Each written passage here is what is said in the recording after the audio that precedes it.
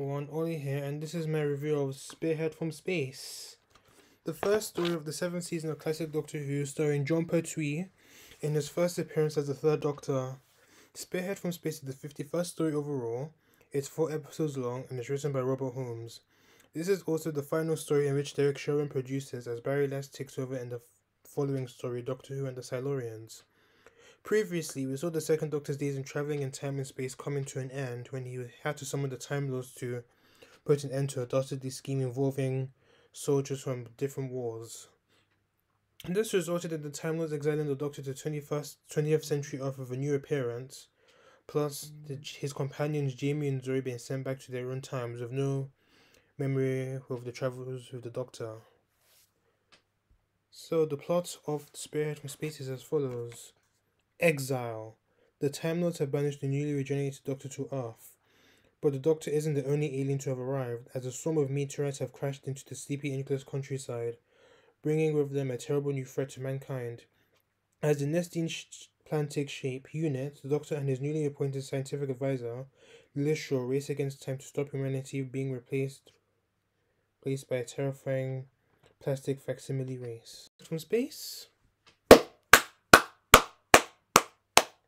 What an amazing story. It's actually one of my favourite stories from the Pertwee era, and is actually my favourite post-regeneration story for the entire classic Doctor Who. It's just amazing all throughout. The production of this story is just fantastic, and it's actually, Spearhead from Space is actually the first Doctor Who story to air in colour, and it looks absolutely stunning, but at the same time I'm kind of sad that we won't be seeing black and white anymore, as I did say before in previous reviews, that it does give off that scary atmospheric mood to it, and I guess that's what we have to lose. We got what we have to lose. But in addition, the look of the story is fairly different to other classic Who stories because the Spirit from Space is actually shot entirely on film due to I think the television studio was on strike, so they opted to have the story shot on film. And I thought I was watching one of these old movies, like you see that the James Bond is all shot on film, and it made the story look very unique, to say that. And I think this is definitely one of the strengths of this story. The direction by Derek Martinus was great, and this is actually the last story that he directs. And as the saying goes, always best to save the best for last. And this was really good. He used a lot of interesting shots, and these camera pannings and all that was very interesting to see. I really like the plot in there. I like how it kicks off the Exile era for the Doctor and the Jon Pertwee era overall, and was bringing back Unit and the Brigadier, and I liked how they become major players for many stories to come in the Pertwee era. And this is actually the first story to establish that the Doctor has two hearts, as was pretty much implied in the classics. Well, in the first and second Doctor eras, the Doctor only had one heart. So I think it makes sense because I think the companions not really used to the Doctor having two hearts. So I think that's what definitely helped in that. And this is the first time we see the Autons and the nesting consciousness for the first time, and I'll get a bit more of them later.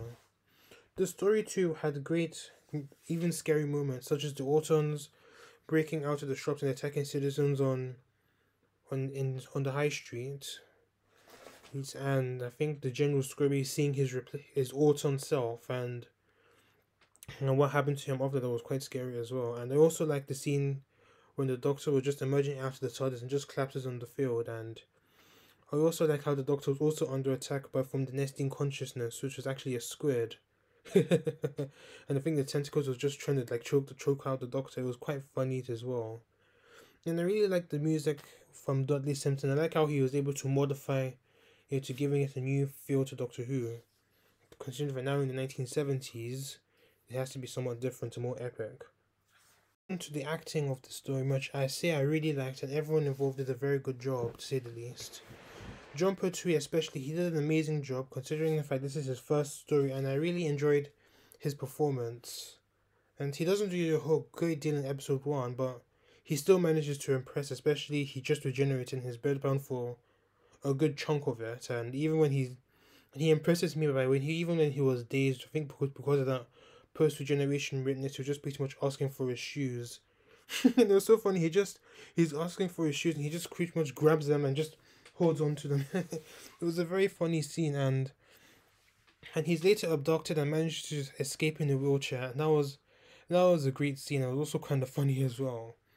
And when he does get better, he manages to steal clothes and a car from the hospital and heads off to Unit HQ. And when the Doctor reaches Unit, this is where we actually get a glimpse of his version of the Doctor.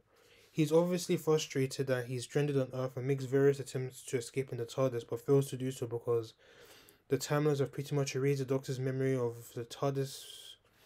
Well, from I think the TARDIS memory, I think the dematerialization codes from the Doctor's memory, so he can't actually take off. And throughout some of the stories, you definitely see the Doctor trying to at least work on the TARDIS.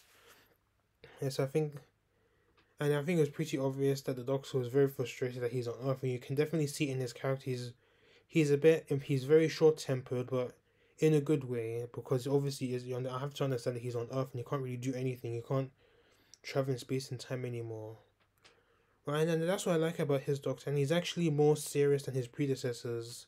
Obviously, because of the fact he's stranded on Earth, and he actually does manage to make the best of it. And he can be very comical at times, especially when he's actually being attacked or something. He definitely makes these very weird facial expressions, which I absolutely adore from the man. And I think the shower scene from episode 2 was actually a very funny scene as well. And the Jon Pertwee Doctor actually reminds me of James Bond, and especially the James Bond era, because it's stuck on Earth. It definitely has some James Bond aspects too, because a lovely car, beautiful women, mastermind villains, the Master, such as for instance. It's just a very good. It's just a very James Bond feel to this era, and you can definitely see some James Bond aspects in stories such as The Mind of Evil and The Green Death and so forth. In addition, we get a new companion in Elizabeth Shaw, or Liz Shaw as he's better known as. She's portrayed by the ever so lovely Caroline John. Liz had a good introduction, and I love how she's different to other companions. She's a Cambridge University graduate, and she's extremely clever, and I believe that she would have at least equaled the Doctor in terms of intelligence. She had a great introduction as well, especially in the first scene. She makes an impact when she pretty much says to the Brigadier and saying she doesn't want to work for UNIT, but when she does meet the Doctor, she becomes interested in working with UNIT, and obviously when the Doctor becomes the scientific advisor for UNIT, Liz just pretty much assists him. And I really like the idea of having one sole companion compared to the two free companions we've had in the past, unless you want to count the Brigadier as a companion, which I personally don't. So even though I still like the Brigadier, but I just don't really count him as a companion. I'll explain why in another time. But actually allows the companion to have a good build for themselves, but at the same time it builds a good rapport with the Doctor. And I think Jon Pertwee had a good relationship with all three of his companions, and that's probably one of the reasons why I liked his era. In addition, we have the Brigadier returning, as I mentioned before. In this story, his role is a bit limited compared to other stories, but after the Doctor reaches UNIT, his role is kind of limited after the Doctor reaches UNIT. And he actually has a great chemistry with the Doctor and Liz, and they made a great trio, and it's a shame that this group doesn't even last, because Liz doesn't appear after Inferno. She doesn't actually get to an official departure scene. The last we see of her, she's just laughing at the Doctor because he landed in the rubbish heap with the TARDIS console. So on to the side characters of this story. We had Sam Seeley. He was the one that discovered the nesting meteorite and decided to keep them hidden so he can profit off them. He does a good job, despite the fact that he's not heavily featured. We also have his wife, Meg Seeley. She was rather fun, and she was pretty shaken when she sees an Autumn. I don't think they appear shortly afterwards. Yeah. We also had Captain James Monroe. He's a unit soldier. He was a good character. Maybe he could have been like a recurring character. I don't know why he didn't come back, but he's not as good as Benton is, but he's still likable. But I'm glad he didn't actually die. We had John Ransom. He was the designer with Autoplastics Limited. Whilst he was away on his 6-month sabbatical, Channing took over and Channing started producing Autons while he was away. And then when Ransom returned, he didn't like the Autons, and I think he was one of the first characters to actually see the Auto when it was coming down and trying to kill him. But he was later killed by an Auton after he told the Brigadier about the Autons, and yeah, he pretty much just, I think he was in the tent, and then the Auton comes and just kills the guy. We also had Major General Scobie. He's a British Army officer. He also stood out because he does play a major role in the major part of the story, no pun intended, as he's actually copied by an Auton, and the Auton Scobie is pretty much taking control, whilst the real Scobie was placed under suspended animation in Madame Tussauds, and that was very creepy to say the least, how he was just standing there. And the idea of suspended animation is actually quite creepy, unless they're in the pod or something, which is not so creepy, but if they're just there, it is actually quite creepy. There are other odd characters here and there, but I rather like these lot, and they're all pretty decent characters to say the least. So now on to the villains of the story. As I mentioned before, this is the first appearance of the Autons and the Nesting Consciousness. The Nesting was just merely a giant squid here, not the big CGI blob we saw in Rose, in the New Who, and the Nesting actually masterminded the Autons, and obviously the Nesting actually controls the Autons, and it's because the Autons are like, I think from what I can record, I think they can control living plastic, and obviously, when you think of the Autons, you think of the shop window dummies you often see. But I think Terror of the Autons, in the following season, actually establishes the fact that it's not just shop window dummies that can control anything plastic at all. And even the Ninth Doctor has pointed that in Rose that can pretty much control any form of plastic whatsoever. Even when Rose, she joked that they could possibly control breast implants.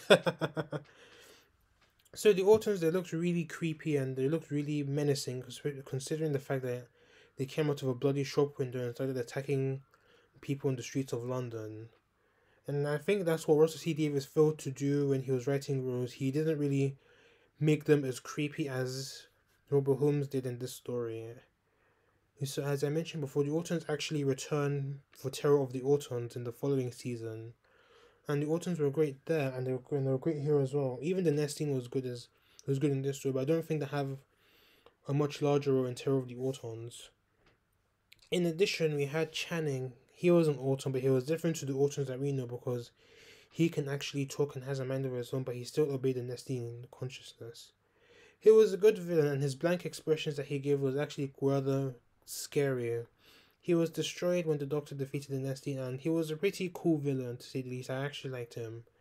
I don't really have any fault with the story, other than if it does take a little bit of its time, but it's still enjoyable, and I still recommend it. So, to conclude this review, Spearhead from Space introduced the Pertwee era very well, and the Unit Exile era very well. It might as well, if it was the first ever episode for Doctor Who, in a way, it was a first Doctor Who episode of a sort, maybe of a... I'll probably say that Spearhead from Space was probably the first soft reboot for Doctor Who and did it very well. But if it was the first ever episode for Doctor Who or any other TV show, it probably would have been very good. And then I would say that Spearhead from Space gets a perfect 10 out of 10 from me. My next review will be Doctor Who and the Silurians. Yes, that is the title name because of a script error. And that features the first appearance of the Silurians, so stay tuned for that. Thank you for watching this review. Please let me know your thoughts of the Spearhead from Space and my review of this story. And also, just to add, I'm very looking forward to reviewing the rest of the Jon Pertwee era because he is my favorite classic Who Doctor and he does have very good stories, and I would say there's a lot of 10 out of 10 in his era, to say the least. So subscribe to my channel if you're a first time viewer, and I'll see you later.